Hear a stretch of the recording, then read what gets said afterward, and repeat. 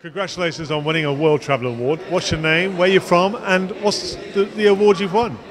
I'm from Iceland. My hotel name is Hotel Glymur, and I won this for leading boutique hotel. And my name is Ragna. So, all the way from Iceland. Yes. Tell us a bit about your hotel and its location. The location is 30 minutes drive from the capital city, roughly around 1.5 hours from the national airport. So the location is fantastic. You can travel all around. We are small hotel, only with 25 rooms and six villas. So a boutique hotel, 25 rooms, 6 villas. Give us some idea of the guest profile. You know, who will be staying there? Everybody, you must, especially during the winter time, because it's perfect location to catch the northern lights, and they are awesome.